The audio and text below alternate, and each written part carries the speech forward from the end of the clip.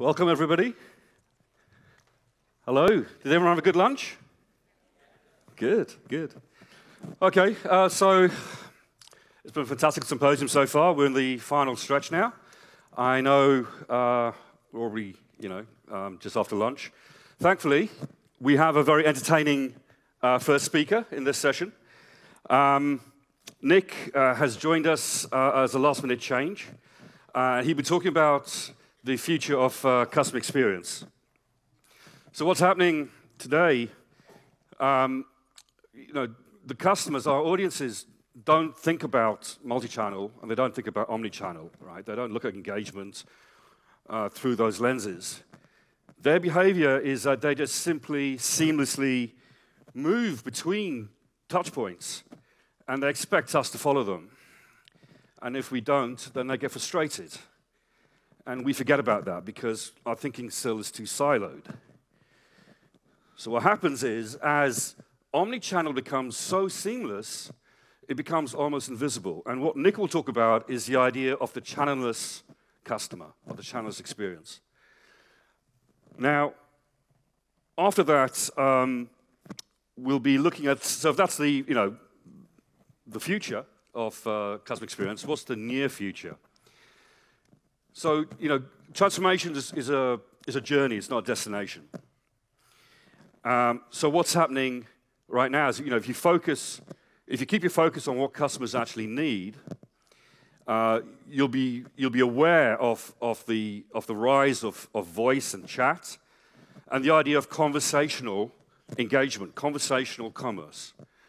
So the second speakers, Dave and Marcus, they're going to be looking at some real examples of what they're doing for the Australian tourism industry, and how they're able to use chat as a way to meaningfully engage key audiences that come from China, and gives you some insights and ideas of how to use chat yourselves.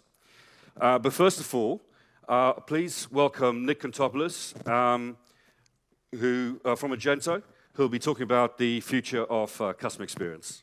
A warm welcome, please, for Nick. Cheers. Thank you, Meyrick. Entertaining. I was thinking you're going to say I'm going to sing and dance, but that's not happening, okay?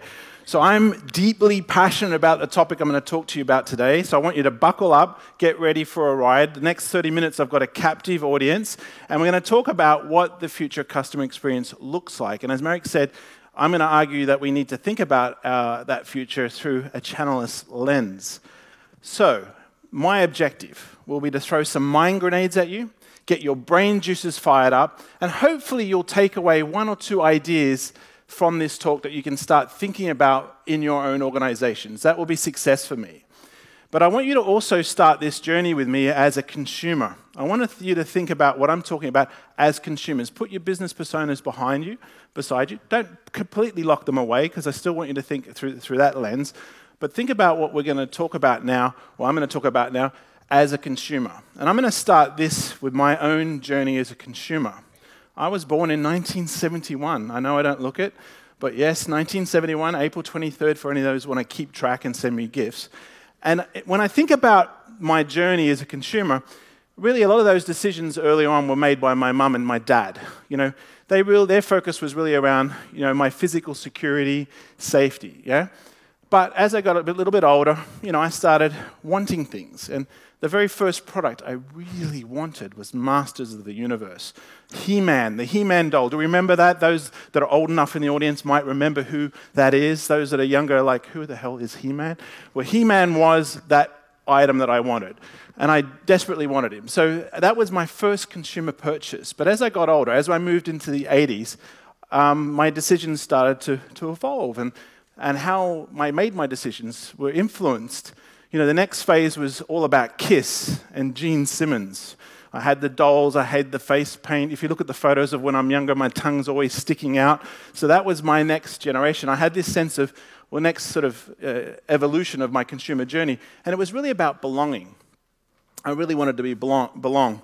And again, as I got older, moved into my teens and early 20s, again, my peer groups started to play a big role in influencing my decisions.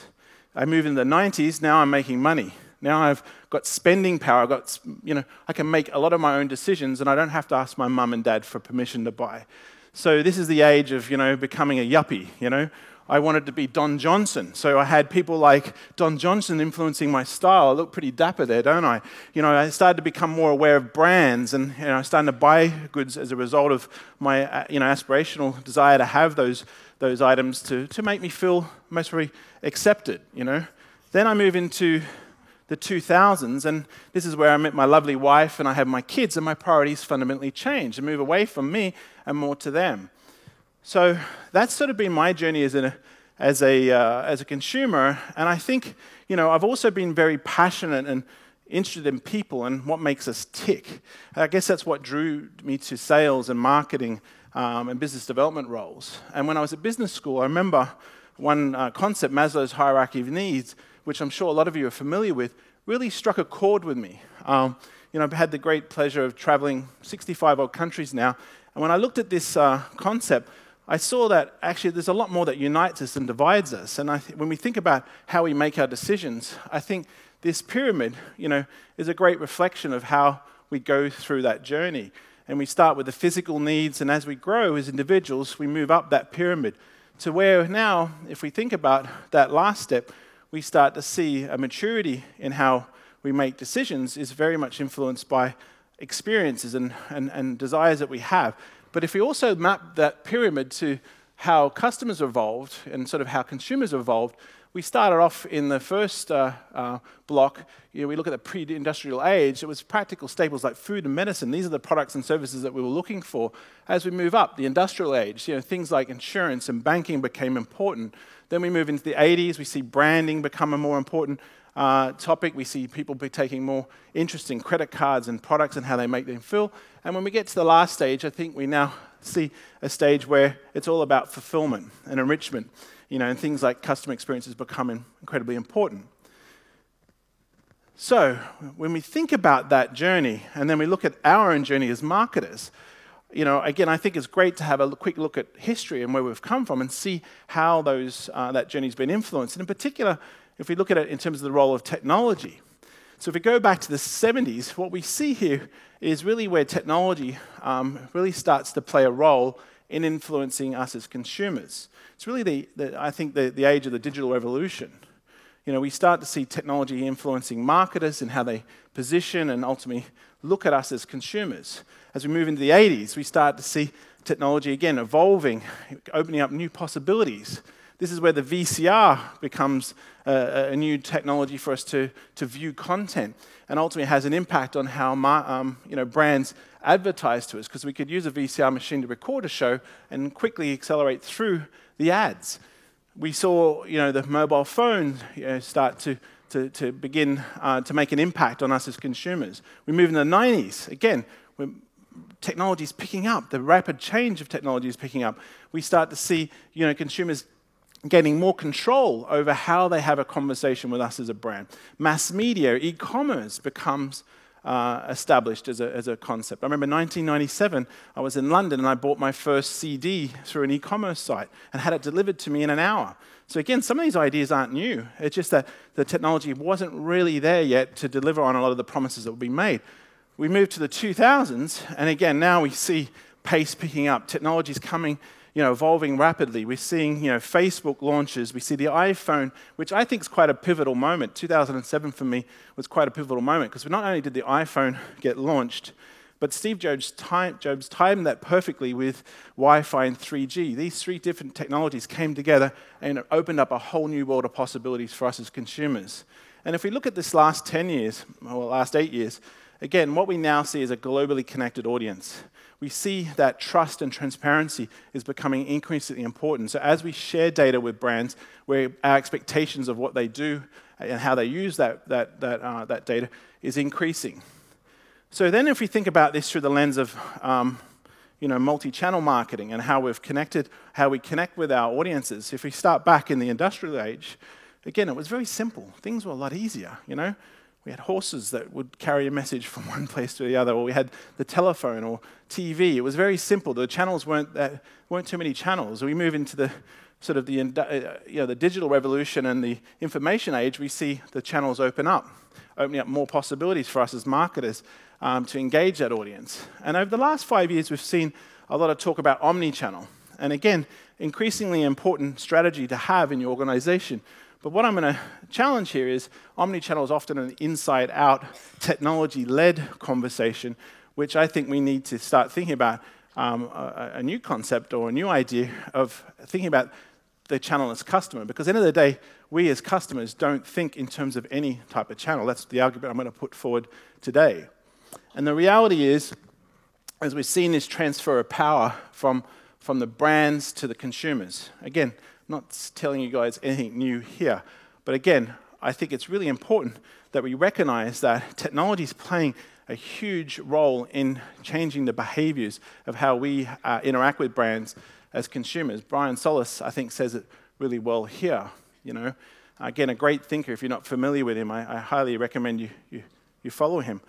But the reality is, we have huge expectations now on brands, and we don't really care about how hard it is for us to make and deliver great customer experiences to them. As a consumer, I expect you as a brand to connect with me both in the physical and digital worlds. I don't really care how hard it is for you to do that, because the reality is I've got a huge amount of choice, both locally, regionally, and globally to choose from.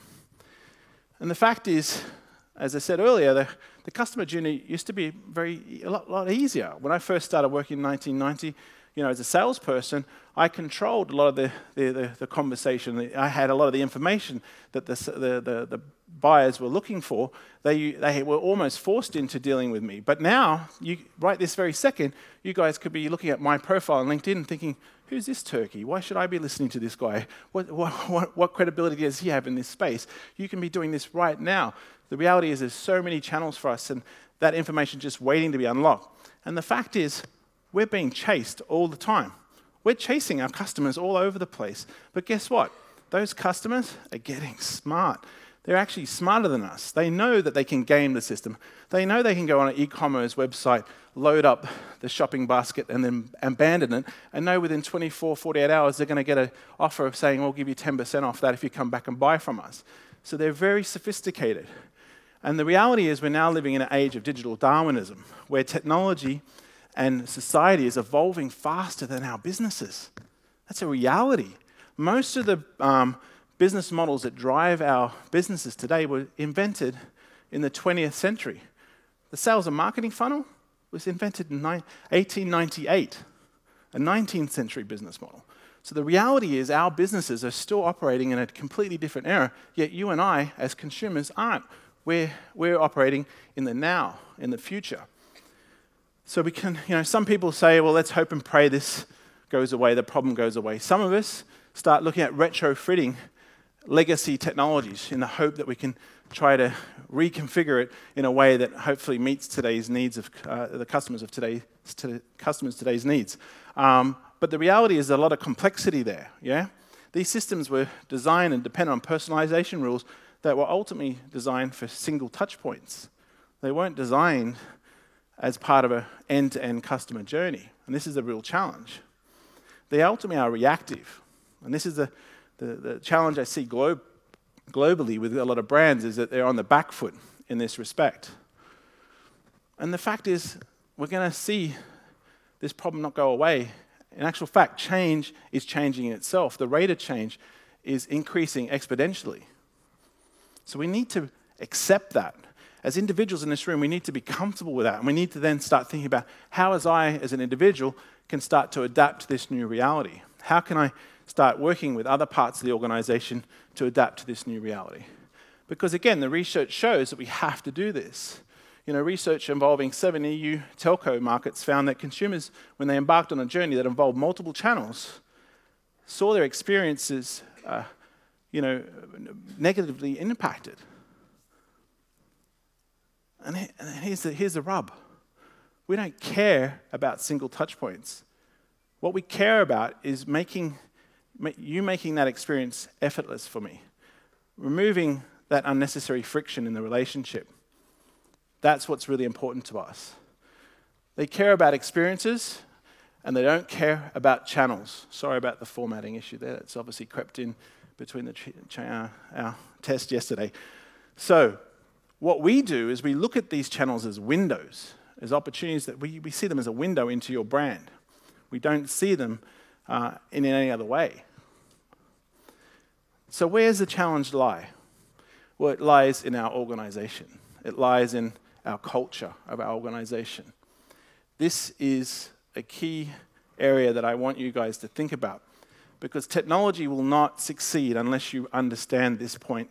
You need to build and work in creating a culture that knocks these silos down, because all silos do is create bubbles, insular cultures and behaviors and processes that ultimately flourish inside these silos, but don't see the full potential being unlocked. So we need to look at how we can transform these silos, look at moving away from this model where we have guardians of these silos to one where we really see our organization working collectively together. Ultimately, we have to do that. If we do not do that, doesn't matter how much money you spend on technology, you will not succeed. The reality is a lot of our organizations have been built around transactions and not journeys. Again, I think only 2 or 3%, if Gartner, I think, remember a stat from Gartner saying 2 to 3% of businesses have a complete blueprint of their customers' journeys end to end in their organization. They're ultimately wired to maximize productivity. Again, often the customer's lost in all that noise. The reality is we need to think about our customers in terms of an end-to-end journey. And the reality there is that if we do this, we see the benefits flow through to businesses in terms of repeat spends and people recommending their brands. Because touch points, if we view it through touch points, ultimately they're very transient. Journeys are holistic. They consider the customer's journey, and if we consider the customer's journey end to end, we've got a higher chance of that customer having the experience that we hope to deliver them. And ultimately, to do this, we need to think of it in a channelless lens.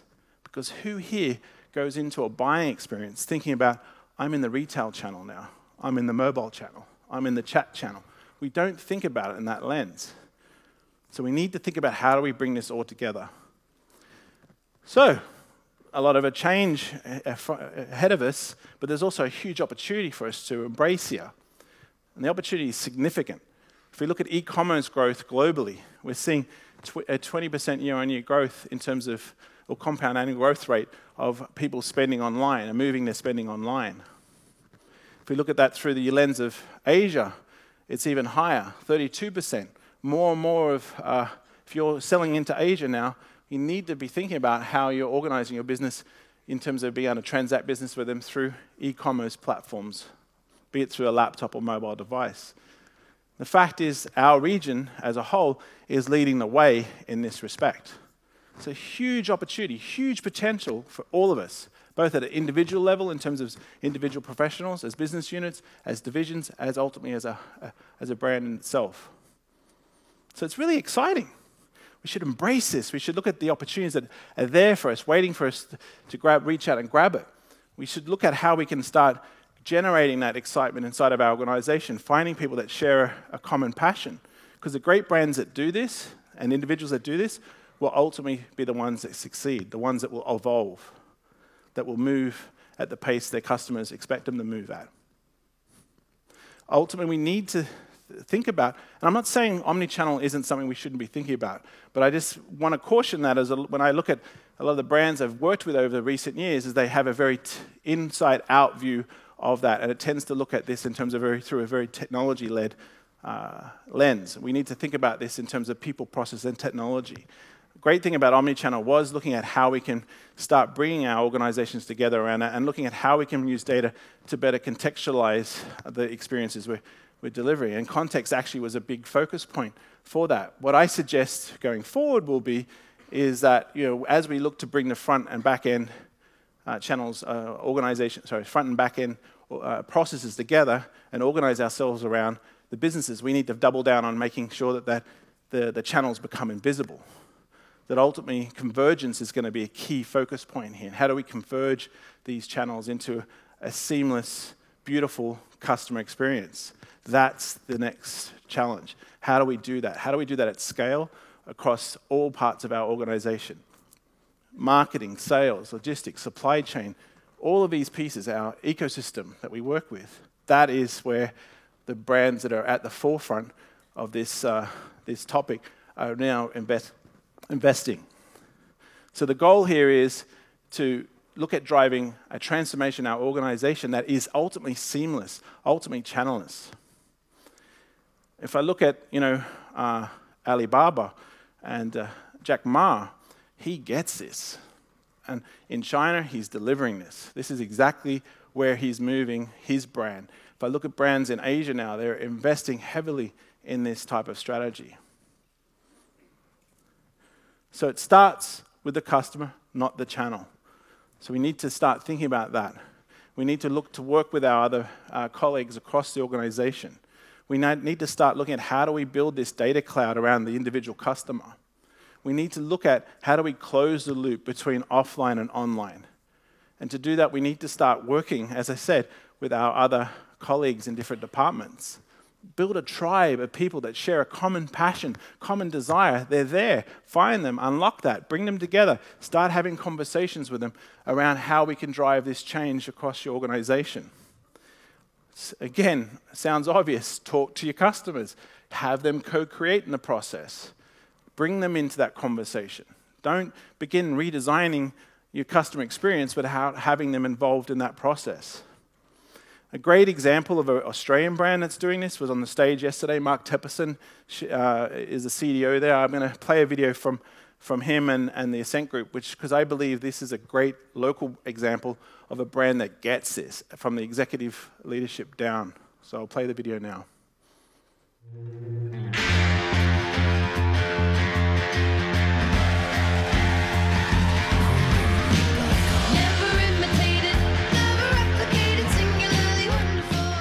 The Accent Group is a regional leader in footwear retail and distribution. 10 different retail brands: Hype, Platypus, Vans, Timberland, Merrell, Skechers, and the athlete's foot. When it came to executing our digital vision and trying to bring that to life with the same conviction and authenticity that we'd been able to execute our physical retail, that presented a real big challenge. Deciding to go from M1 to M2 was a really important decision for us.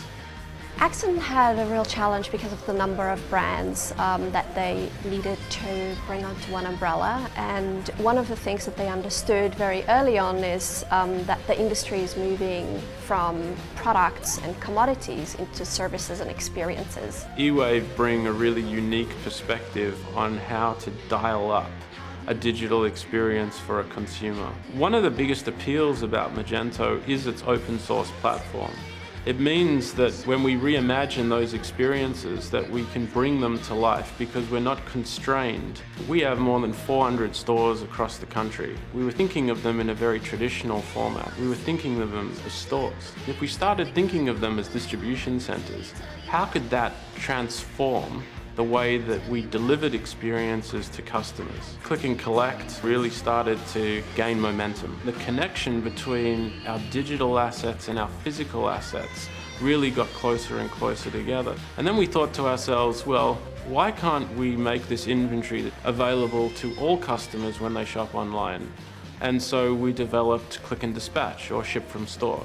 We saw an immediate lift overnight. We doubled our conversion rate. Magento 2 was really built to compete with the best level enterprise platforms in the world, and that's really what it's doing. One of the best success stories that we've had with Magento has been replatforming our Platypus business, where we took it from a really old infrastructure straight into M2. And in the first 12 months from replatforming, we've been able to grow sales by more than 10 times the original first year numbers. No limits with Magento 2, so we have a very aggressive rollout plan for 2018 and 19. In transforming how we retail our business over the last 12 months has given us a lot of confidence around what the future looks like. 3 months ago, we made a decision to set up a digital hub down here in Melbourne and create a centre of excellence for the whole organisation. We said to ourselves, how do we power endless aisle? How do we make that inventory available to all of our stores so that they can use that as a sales opportunity to make sure that we over-deliver on that customer expectation every time?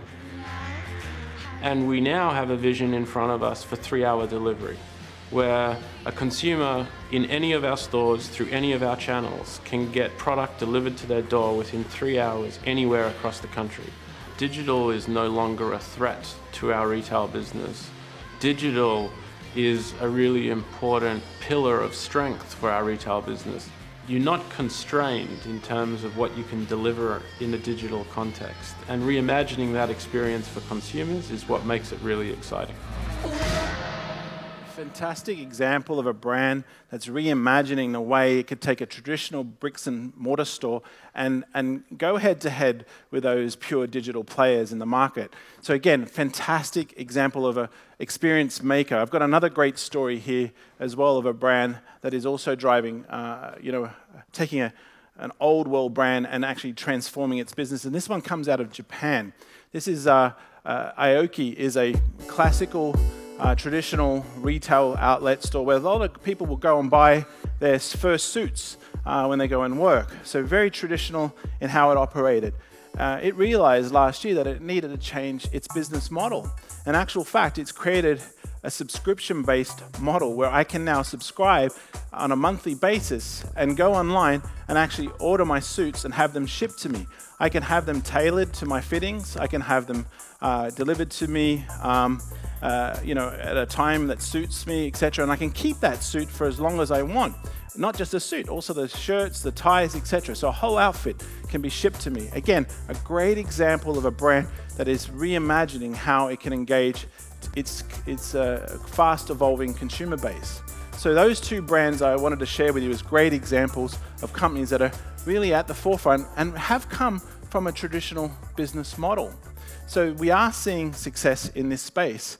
I'm in the backstretch now of the presentation. So what I want you to also think about is that loyalty is now very fleeting. Again, the reality is, as we all know, keeping a customer is a lot harder than it used to be. So we need to really understand what drives them. We need to be able to make it easy for them to do business with us. We need to know what we know about the customer, bring that together, that information, and actually engage on their terms. We need to do this because if we can do this and we can start understanding how they behave within our ecosystem, we can start to anticipate what they are expecting from us before hopefully they do. So with that, Magento, who was recently acquired by Adobe, and I'm super excited about this when you think about what we can now do together as a collective brand, is able to work with you in helping drive a transformation in your e-commerce stores, if you have them already set up or if it's an area that you're looking to invest in. We can work with you in helping build out that channelless experience. But when you overlay that now with the Adobe capabilities, we really have what I believe is a world-class solution. I'm super excited about this story that we are able to tell together. Again, if you'd like to learn more about that, please come over to the booth. We've got a great-looking bunch of people there ready to have a chat to you. So feel free to do that. But I want to close on this quote. This quote, I think, is a really great quote. It's from a thinker who was well ahead of his times. And he was famously quoted saying, because the purpose of business is to create a customer, the business enterprise has only two basic functions, marketing and innovation. Marketing and innovation produce results. All the rest are costs. Now, as a marketer, I love that. That's awesome. And I'm sure most of you are like, yeah, that's really cool. We do play an important role. But the reality is, if I think if he was here today, he'd update that. And he would say customer experience and innovation are the two most important things, with CX representing the entire enterprise. But as marketers, I see it as our job is to go out and create that excitement, that buzz, to be the chief orchestrators and architects of what that customer experience looks like. So I think marketing plays an incredible important role in helping drive this. At the end of the day, we need to make it exciting to do business with our brands. We need to take the fear out of, remove the friction from that exists in our business and take away the fear that a customer might be having when they ring our call center. We want to engage them on their terms. We need to adapt to the way they're evolving as consumers. We need to operate through the channels they're operating, but also remember that those have to be seamless in how we engage them. We need to individualize. I actually would argue we've got to move from personalization actually to individualization. How do we really connect with those individuals at a deep individual level? The fact is, again, I stole this slide from Mark Tepperson. He had this in his deck, one of the presentations I saw, and I thought it was brilliant. Because again, the research is showing that if you can bring the physical and digital experiences together in a harmonized way, you can create an amazing engagement experience for that customer, and ultimately that flows through in terms of your ability to deliver both top line and bottom line benefits to your organization. So transformation is a journey, not a destination. Remember that. You know, end of the day, it all starts with our customers and understanding their journeys and how those journeys unfold end to end. We need to ultimately engage these customers and show that we love them. But a lot of what I've said today is focused on the customers, but we've also got to remember our employees in this equation as well. How do we help empower them to deliver on the brand promises we're making? Again, this needs to be very much front and center in terms of when we're designing our customer experiences. We need to think about the employee experience as well, all through that journey. I'm going to throw down a challenge to each and every one of you as well here today. Go back into your organizations. Start disrupting. Start finding the guy in supply chain that shares a similar passion, the guy that, or one of your colleagues that's in finance that has a similar passion. Start bringing those people together. Start creating conversations around how you can drive this transformational change in your organization. Really, I think and as business leaders, we need to empower our employees to do this. So with that, I want to thank you for coming and hearing me talk today. My name is Nicholas Kontopoulos. I'm on LinkedIn. If you want to connect with me, feel free to do so. Again, we'll be over the Magento booth. Feel free to come over and learn more about what we have to do. Thank you very much for your time today. Take care.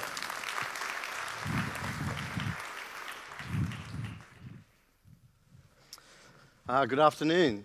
Thank you. That was a fascinating presentation. Very enjoyable as well. We're going to change gears a little bit now, and we're going to talk about both a problem and an opportunity that exists for a particular industry segment. And my clicker is starting to work fantastic.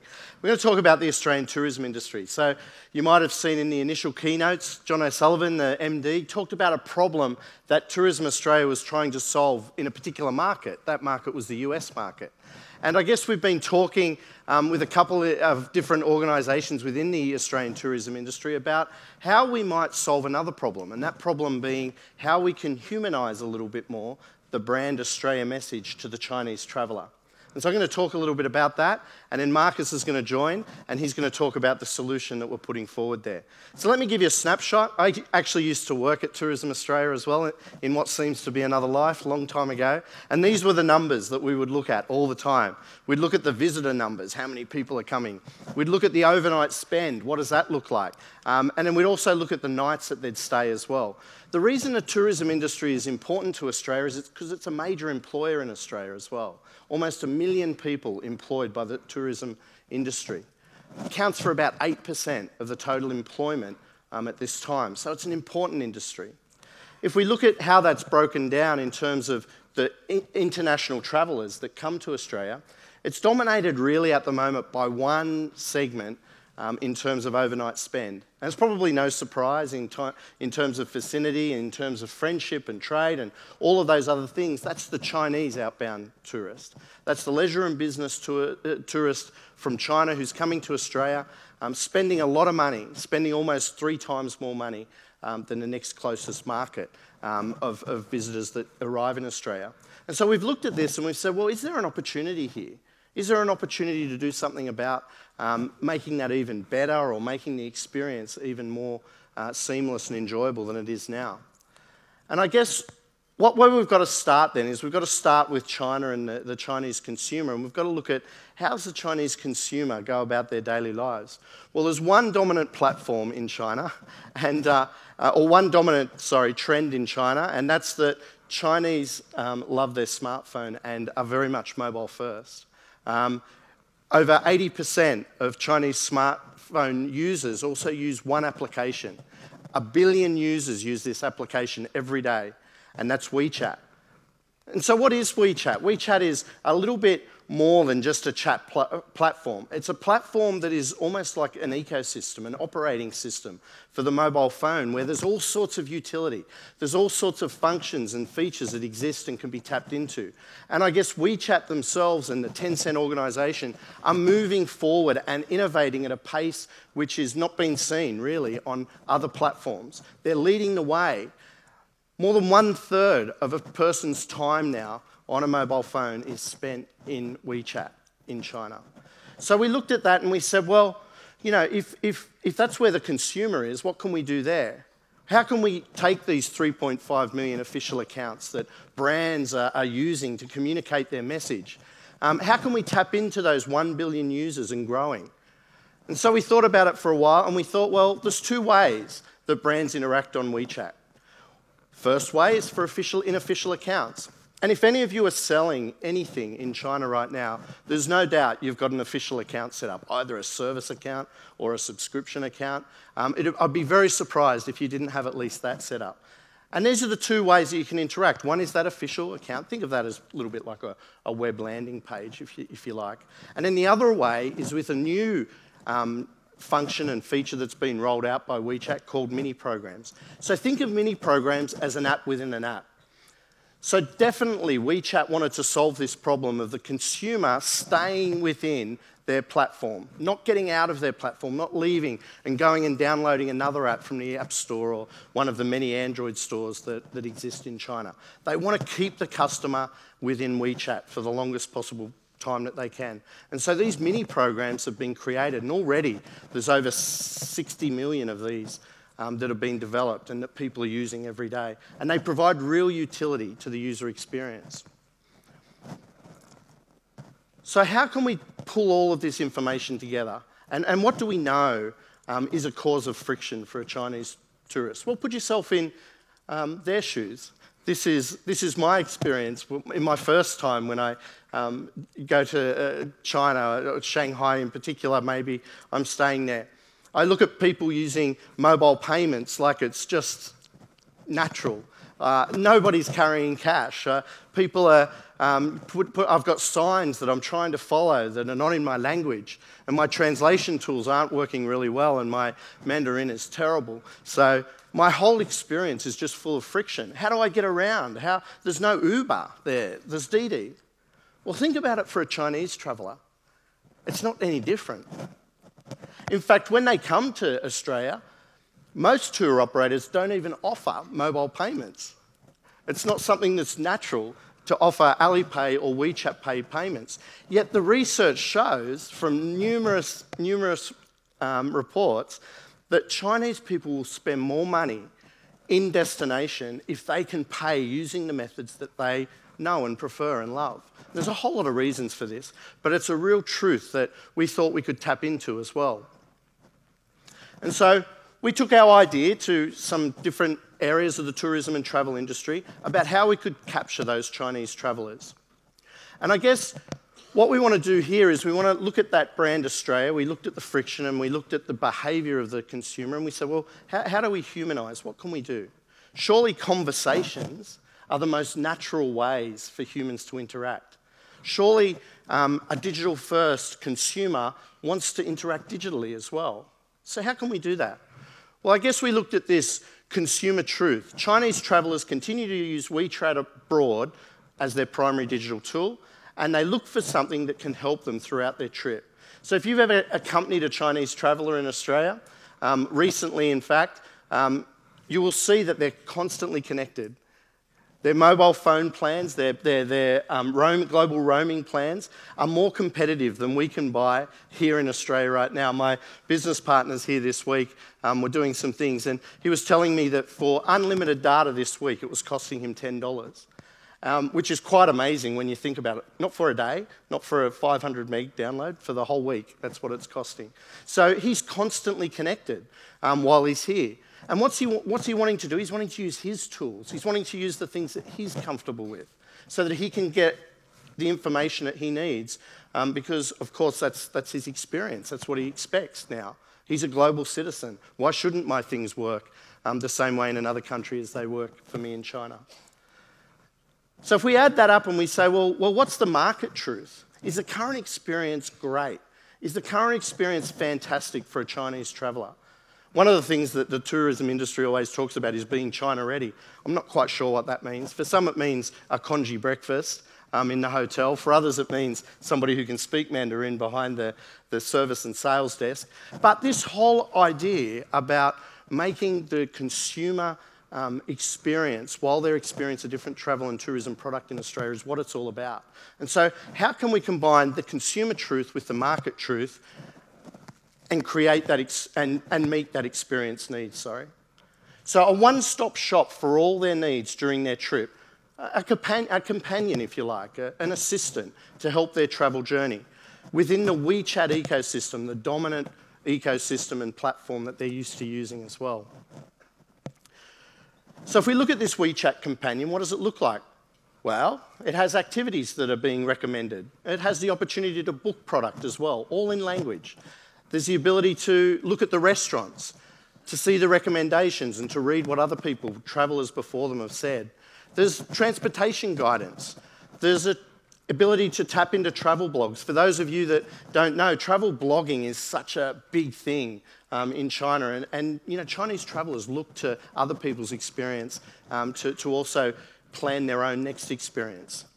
And then, of course, this conversational piece, this humanising piece of natural language processing powered by AI, so that the tool can learn, the tool can understand the behaviours and put in place recommendations, you know, before the consumer's even asked for them, and really tailor that experience the way that the consumer's expecting. And then, of course, there's other things as well, like checking flight status and translation, you know, tapping into some of the great work that's being done both by Chinese providers and also providers like Google as well. You know, weather checking, currency, and then, of course, local assistance as well. So what happens if we get in trouble and we need to call somebody?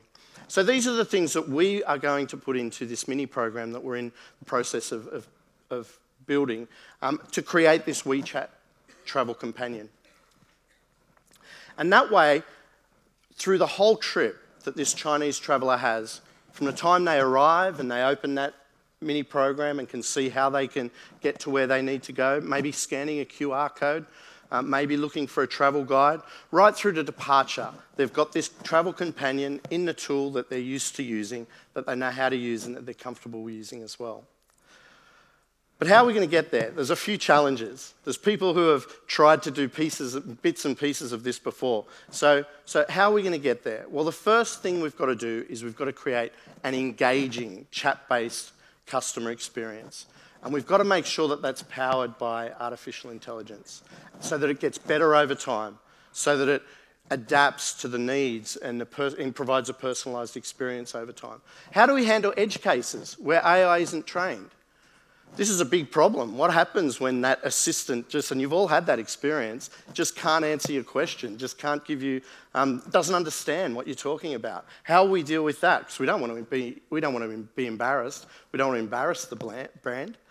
How do we leverage Adobe Experience Cloud in WeChat, which so many different players in the Australian industry have already invested in, as you heard from John O'Sullivan yesterday morning? And then, of course, the last one, and the one we can't ignore, is how do we handle the increasingly complex security requirements? Think GDPR, that really scary word. So in order to answer these, we've engaged Marcus, and we're working with his team, and I'll let Marcus take it from here. Thank you. Thanks very much, Dave. Hi, everyone. I'm Marcus Robinson. I'm the CEO of Stackchat. I actually worked at Adobe for many years before leaving to found Stackchat. And just a note on terminology, I'm going to speak to you a bit about chatbots, chat apps, intelligent assistants, voice assistants. These all refer to the same thing. And I'm going to talk a bit about chat and voice. And when I talk about chat, I'm referring to the text, the medium of text. When I talk about voice, obviously, speaking.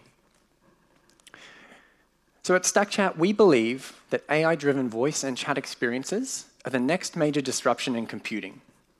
A voice or chat interface is a way to truly humanize your brand, because for the first time ever, your consumers aren't forced to think in unfamiliar business terms. They just say what they want, and then you as a brand respond immediately. We're moving towards a zero learning curve. A great example of this, Capital One, a US bank, they launched their Alexa skill recently. They built all the expected features, transferring money, opening accounts. But what did 70% of Capital One's customers ask for, which they totally didn't expect? How am I doing? How am I doing? Now, this was completely unexpected. It's human. It's colloquial. It means something totally different for different persons. For me, it might mean my credit card statements. For another person, it might mean their mortgage. So the Capital One team now are actually looking at building out a how am I doing feature, right? This is what consumers want. They want to be able to engage with their brands in this human way. Touch is losing ground as our primary user interface. Voice search has 20% share on mobile. By 2020, that'll hit 50%. By 2021, enterprises will spend more on intelligent assistants than traditional mobile app development. We're entering the age of immediate engagement. This doesn't mean that other channels are going away, but it just means consumers will just intuitively know the best channel for the function they're trying to do. So they want to do this, great, I'll use the website. I want to do this thing, use the mobile app. I want to do this thing, chat or voice. They're going to expect your brand to be on all those channels. So what is Stackchat? At a fundamental level, we connect your business with your customers via voice or chat. We allow you to do this at scale using AI to automatically respond to consumer queries. We're a platform as a service business, which means you can use our product to build, run, and manage chat and voice applications without any of the complexity of doing it yourself. Your business doesn't look like this, right? Your business looks more like this. You've got internal APIs. You've got business insight tools. You've got CRM, analytics. You've got a marketing cloud investment. Our platform has native integrations into most major enterprise tools. And this means you just focus on building the best conversational experience possible. You don't have to worry about the integrations. And your users don't look like this either. Your users are distributed across many chat and voice channels, and they're using many different languages.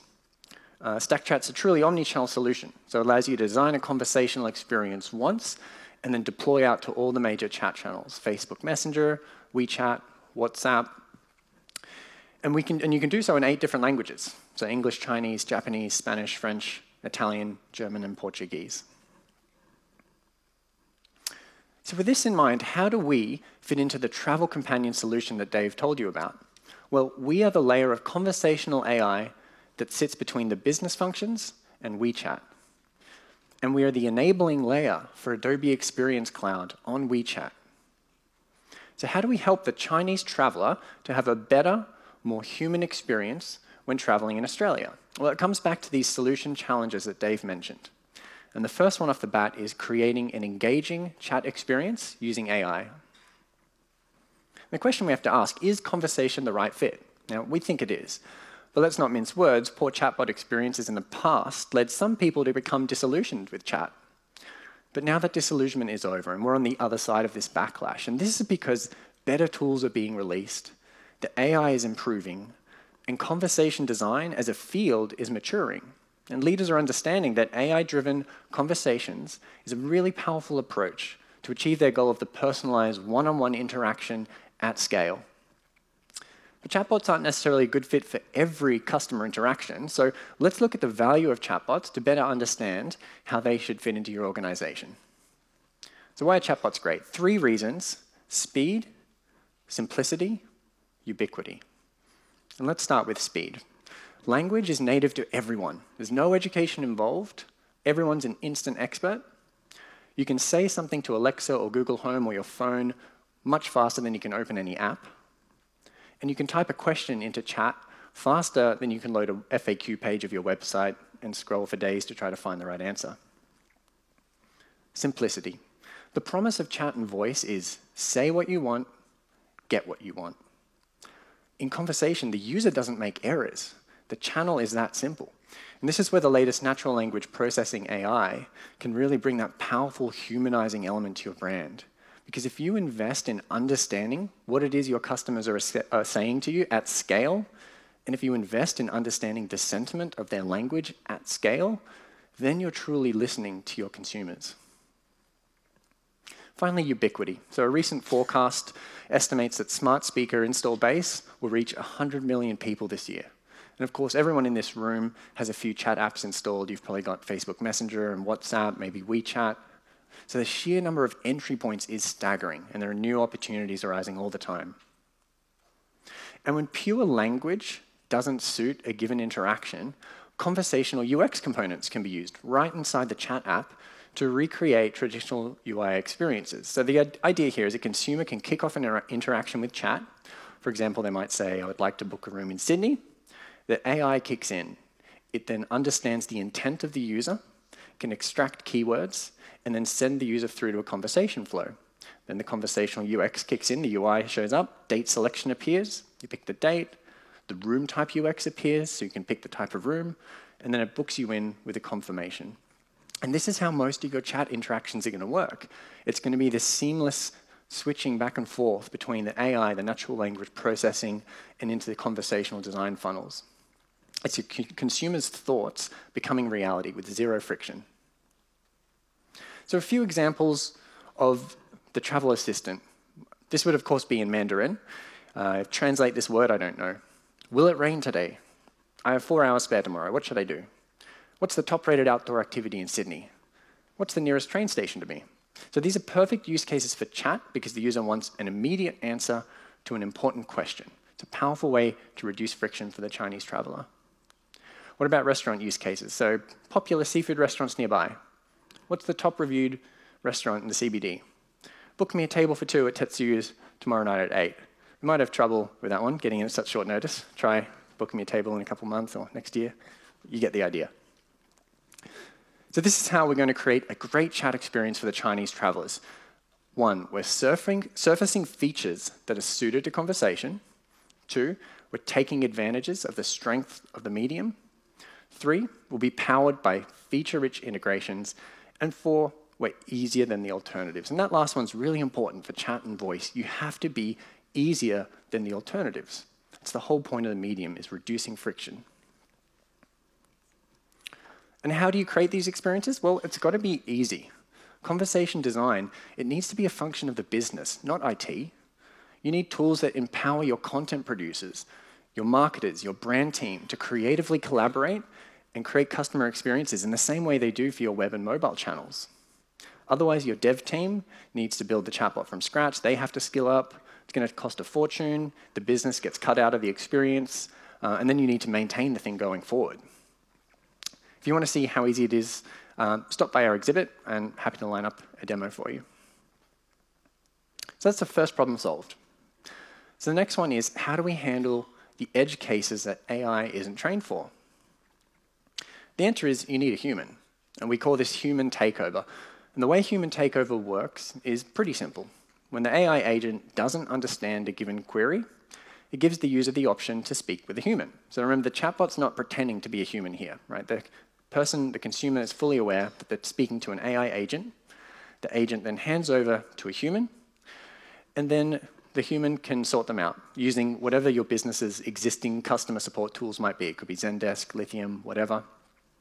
They sort the consumer out, and then the AI agent takes control again. Simple enough, right? But your takeover strategy needs to be a bit more sophisticated than that.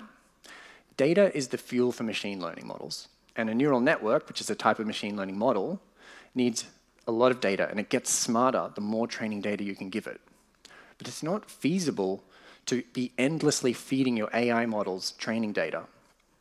A real enterprise chatbot platform can't just provide an effort-in, intelligence-out solution, because that effort-in just can't scale. It's too expensive, takes too much time. So the way your AI will automatically get smarter with time is if you're feeding those support transcripts back into the AI models as training data. So with this approach, your chatbot will automatically adapt to more and more nuanced language over time, and you'll quickly hit those ROI targets you need. So that covers how we're handling the edge cases that the AI can't handle. On to the next challenge, the Travel Companion package we're building for the travel industry has Adobe Analytics included, but many companies are already actively using other Adobe Experience Cloud products like Experience Manager, Audience Manager. We want to be able to leverage the Adobe Experience Cloud in the Travel Companion app. So Stackchat has native integrations with most Adobe Experience Cloud products. So we can go down the list here. Number one, Audience Manager. So we can build audience profiles in conversational experiences with Audience Manager. Example here is I ask the Travel Companion about luxury hotels. Then I get retargeted with 5-star hotel ads when I'm browsing WeChat moments later that day. Second one, Adobe Target. So we can use that to make voice and chat more personal. Example here, the chatbot can display targeted recommendations in WeChat based on past behavior. Adobe Experience Manager. So this integration means that you can create a unified customer journey across voice, chat, mobile, and web. So your digital asset management can remain the single source of truth for your company, for all your digital assets, and your content team can create channel-neutral content in AEM and content fragments, and then generate renditions for chat, renditions for voice, renditions for web, and renditions for mobile. Campaign. So right now, Campaign is great at sending email blasts. With the Stackchat integration, you can now do a blast to your email customers and another blast out to customers on chat, whether that be Facebook Messenger, WeChat, WhatsApp. And analytics, finally, you can gather voice and chat intelligence. Example here is just behavioral data being sent through, but also you can set up triggers on your website, which then might have a push notification sent to the user. So you might get frustrated, visit the FAQ page 5 times in a row, your phone vibrates, the brand says, seems like you're frustrated. Why don't you just tell us what your question is? We can see if we can help. And finally, you can use Adobe Launch to configure and deploy the Stackchat web messenger to your website with just a few clicks. No need to get IT involved. Super straightforward. OK, so that covers off the Experience Cloud integration. Final challenge, how do we handle the increasingly complex security requirements like GDPR? Well, what does an enterprise chatbot solution look like? Your customer data obviously needs to be encrypted at both rest and in transit. You want everything wrapped up in a privacy program based on Australian, European, and US data laws. So you can be compliant with any privacy framework, including GDPR. And you want a deployment process that's no different to your existing enterprise tools. So your content producers come into your authoring environment, build out the chat experience. The QA team, they can then test that experience in a preview environment before it's finally approved and goes live into a production environment. So in short, it should be no different to your other tools. So that's the final challenge solved. And the reality is, companies that use messaging achieve a 2.9x greater annual increase in the Net Promoter Score and a 25% greater annual growth in revenue than those who don't. Now, we're not claiming causation here, right? But there's a strong correlation between brands who are forward-looking, who are thinking strongly about what is my global conversational strategy? What are the chat channels that make sense for me? What are the voice channels that make sense for me? And the Travel Companion is an exciting project under active development, and we look forward to sharing with you more later this year when it launches. Please check out our new white paper that we released this week, which is all about maximizing ROI on your chatbot implementations. You can download that from our website. And just before I go, please stop by and visit our exhibit on the showroom floor. We've got the giant Tesla Model X, you can't miss us. We have a wine tasting voice experience on the Amazon Alexa. So come by, try a lovely drop of Grenache or Rosé. And that's it from me. Thanks so much for your time. Really enjoyed speaking with you.